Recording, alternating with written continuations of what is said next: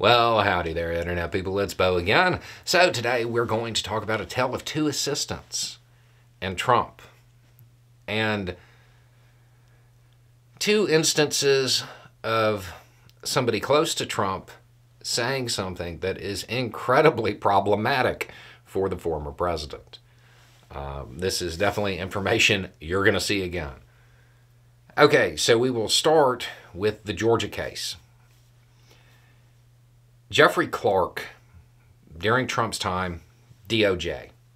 Okay? So he, like Meadows, trying to get his case removed from the state of Georgia and taken to federal court.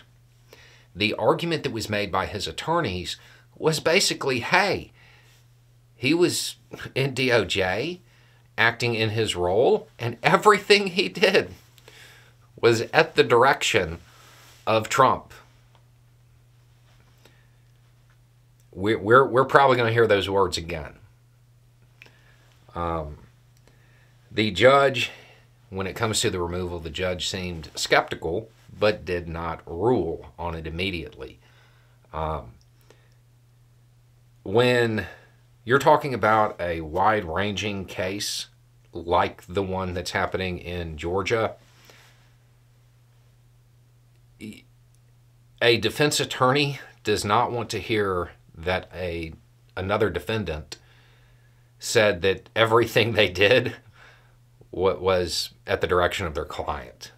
That's bad news for a defense team. So we'll see that information again one way or another, and that's kind of a major development. That's one of those things that is could alter the outcome of a case as it proceeds. Now, the other thing has to do with the documents case. The reporting says that an assistant to Trump was told by Trump, you don't know anything about those boxes. Something along those lines. You don't know about the boxes. You don't know anything about the boxes. Something like that. Believe me, you're going to see the direct quote over and over again in media coverage soon. Yeah, that's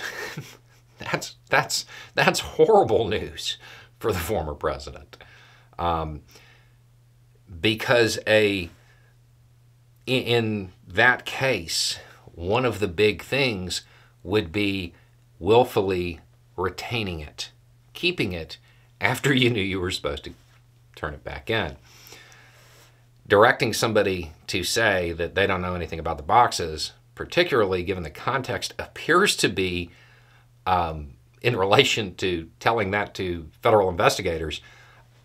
That's going to be a problem, both on the willful retention side of things and on any potential obstruction thing. That's just all bad news for the former president right there. Now, that is those are the two big pieces, and those are major enough to be mentioned on this channel because they're going to prompt other news stories, I'm sure. But after the update on the second channel about this, one of the questions that came in was, why does everybody keep talking about how they're stored? Because possession, retention, is enough. Yes, that's true. However, if they were stored in a manner that was secure, this probably wouldn't be as big a deal. Don't get me wrong, it would probably still be an issue, but it would be less of one. The other part to it is, if it is demonstrated that people who did not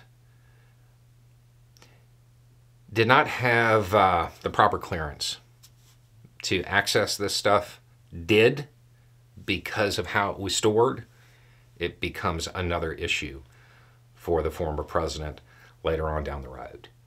That's why it keeps coming up.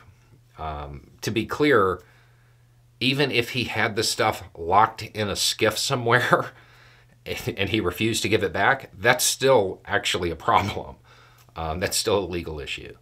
But having it stored the way he allegedly did, that's even worse. So you're still going to see conversations about that, but that isn't something that's going to make or break the case, just to clarify that. But Trump got a lot of bad news. There appear to be a lot of his former associates that are pointing the finger at him. And once that starts, there might be a lot of people who decide to start rolling with the homies. Anyway, it's just a thought. Y'all have a good day.